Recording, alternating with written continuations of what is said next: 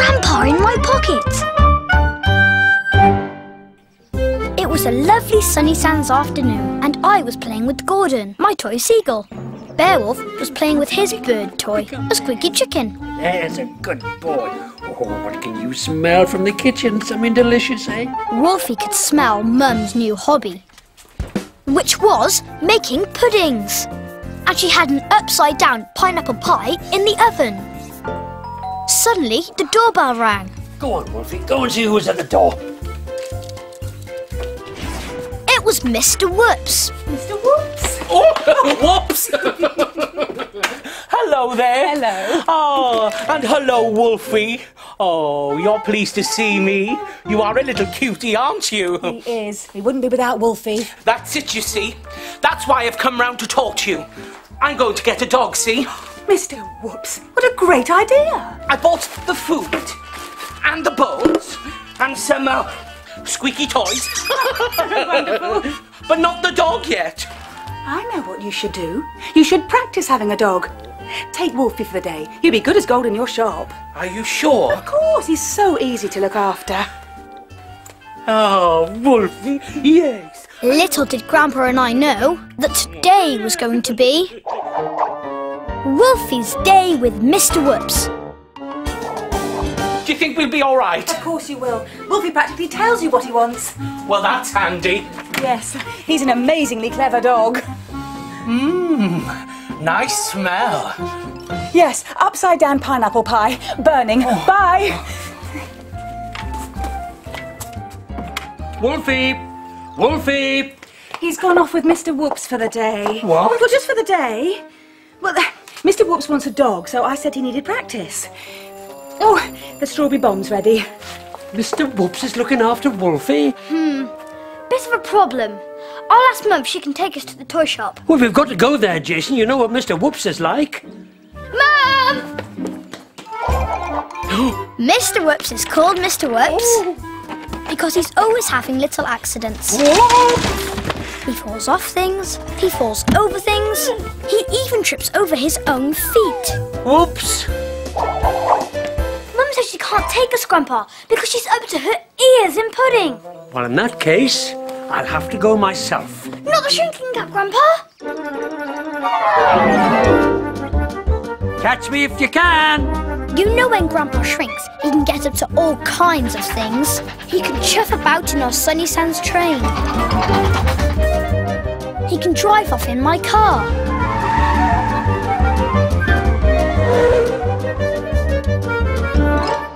He can get into all sorts of very small places. And often he runs so fast, you've no idea where he's gone. And today he was getting onto Gordon, my toy seagull. No, Grandpa! Grandpa had decided to go to Mr. Whoops' shop on Gordon. So we've got biscuits here, Wulfy, and bones, and special doggy treats, and a water bowl, and a food bowl, and a toy. I've got some more out the back. Grandpa flew in and landed near Wulfy. Here we are, Wulfy. Oh, I'll get you some water.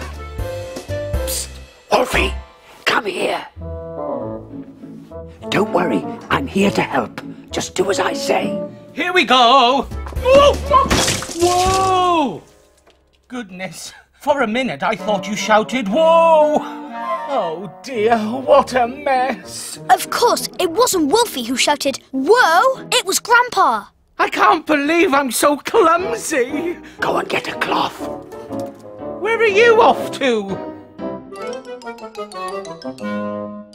Oh, what a clever dog you are. While Mr. Whoops was cleaning up, this is what was happening at home. Please can I go to the toy shop, Mum? Please? Not yet, Jason. I've still got lots of puddings to make. Don't worry about Wulfy. He'll be fine. I'm not worried about Wulfy. Good. I don't think Grandpa can be either. He's gone for a little lie down. Meanwhile, back at Mr. Whoops' shop... Mr. Whoops had cleaned up the water and was about to open some dog food for Wulfy. Now, I should have asked Jason's mum which one you'd prefer. I don't suppose you'd be able to tell me. Lamb or chicken? Chicken. Oh, my word! That sounded like chicken. Jason's mum was right. You do say what you want. Chicken it is. Brilliant. Whoops. Oh, dear. How silly of me. Mr. Whoops was ever so close to Grandpa, so he made a dash for it, and Wulfy ran after him. Go and fetch a brush, Wulfy. Where are you going now? Wulfy was going to fetch a brush. You're an amazingly clever dog. Thank you. Here. Grandpa had to stay as near as he could to Wulfy. He made sure Mr. Whoops wasn't looking, then he made another dash for it. What do you want to do now, eh? Play. I think you said play.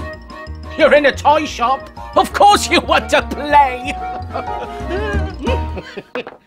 Here we go then. Fetch. Oh no. Go and fetch your lead, Wulfy. We've got to get out of here. So Wulfy fetched a lead. Oh, you want to go for a walk, do you? That's a good idea. Where shall we go? Beach. The beach? Of course. Here we go. Grandpa was looking forward to flying to the beach on Gordon, but just then... Gordon, what are you doing here? Jason must have left you here by mistake when he last visited. Come along. We'll give Gordon back to him when I take you home, Wulfy. Come on, Wulfy. Grandpa had no way of getting to the beach. Until, that is, he spotted this. A kite. Meanwhile, back at home, I was in my bedroom looking out at the lighthouse. Mum was still making puddings. I was missing Grandpa and was wondering what he could be doing. But I didn't have to wonder for long. There he was on the end of a kite. This time Grandpa had gone too far. He was making for the beach.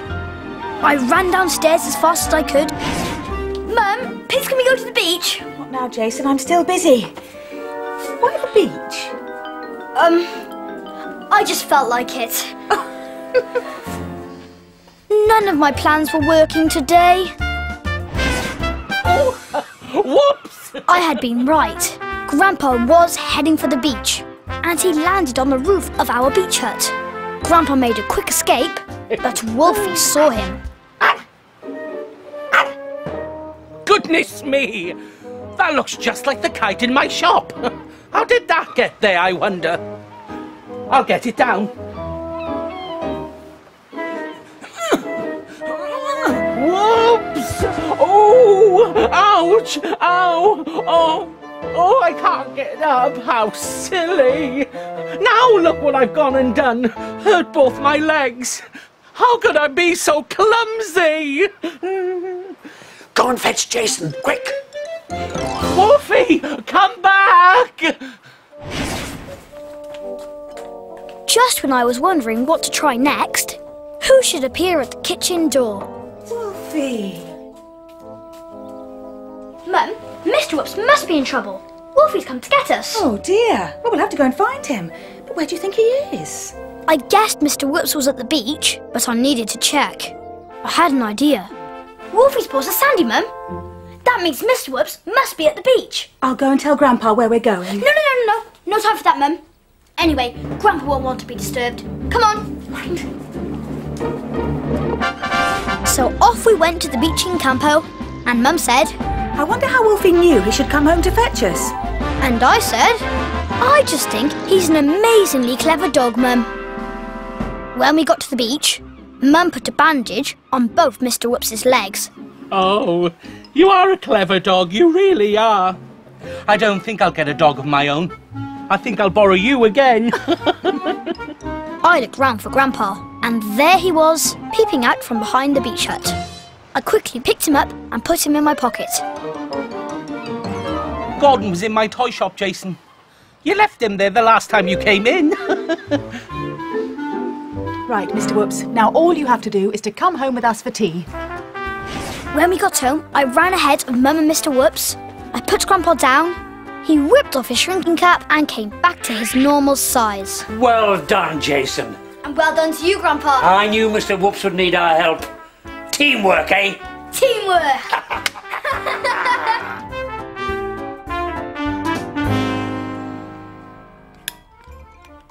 Mr. Whoops felt a whole lot better after eating a huge bowl of Mum's special trifle. That was delicious. That's made my day. Well, Mr. Whoops, you were supposed to be looking after Wulfy, and instead, Wulfy looked after you. I know! And you were quite right. He tells you exactly what he wants. Rifle. Just like that.